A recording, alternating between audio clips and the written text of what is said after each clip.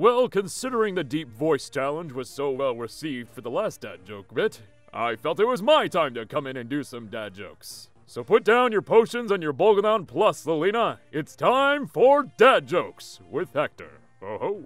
I once swallowed a dictionary. It gave me the sorest throat I've ever had.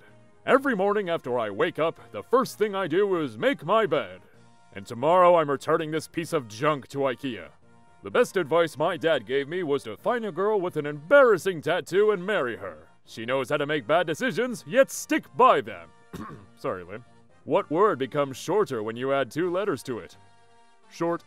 I've started telling everyone about the benefits of eating dried grapes. It's all about raising awareness. I can cut a piece of wood in half by just looking at it. It's true. I saw it with my own eyes. Atheism is a non-profit organization. My wife just told me to put the toilet seat down. I don't know why I was carrying it around in the first place. Oh my gods! A 9-year-old girl has disappeared after using a moisturizer that makes you look 10 years younger! At first, the alphabet only had 25 letters. Nobody knew why.